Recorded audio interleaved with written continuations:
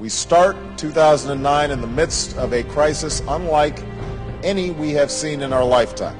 Nearly 2 million jobs have been lost.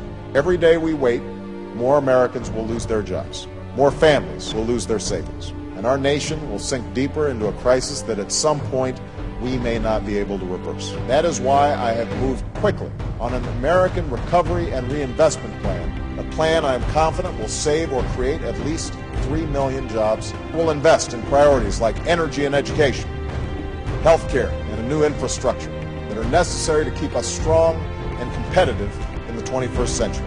That's why I'm asking Congress to work with me day and night to get the plan passed. That's why I'm calling on all Americans to put a sense of common purpose above the same narrow partisanship and insist that the first question each of us asks isn't what's good for me, but what's good for the country my children will inherit.